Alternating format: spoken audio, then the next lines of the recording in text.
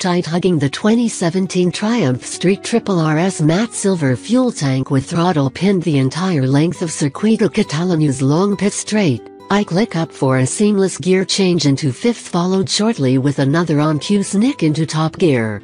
Aided by a QUICKSHIFTER and the high-resolution TFT-displays blue bar graph tachometer that cleverly changes color over the final 1000 RPM of the rev range, which first turns orange, then red, and ultimately flashing as the engine approaches its 12,500 RPM limit.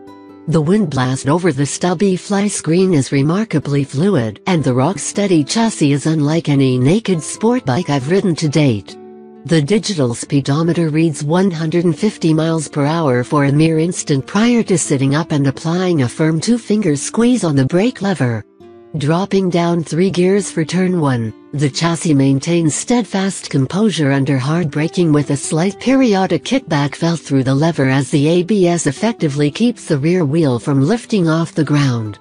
An assertive side-to-side flick from full right lean to decking the left peg through the following apex offers an impressive testament to the sporting qualities of Triumph's latest Street Triple platform.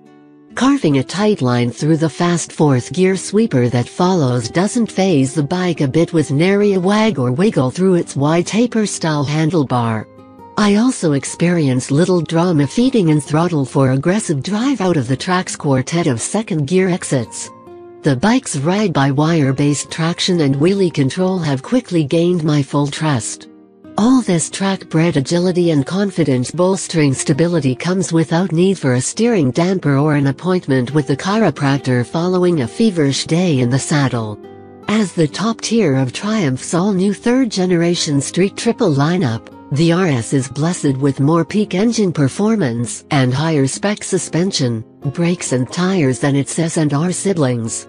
While all three models share the new 765cc liquid-cooled, inline 3-cylinder engine, essentially the Daytona 675R powertrain endowed with a larger bore and stroke, model-specific cam profile and timing specs lend each version its own unique state of tune. The RS's claimed 123 horsepower, 121 horsepower US version is said to represent a 16% gain over its immediate predecessor, and while it offers 5 more peak ponies than the new R model, the latter enjoys a slight torque advantage throughout low to mid-range revs. Adding to the boost in output is a 4.4-pound weight reduction, furthering Triumph's lightest-in-class claim.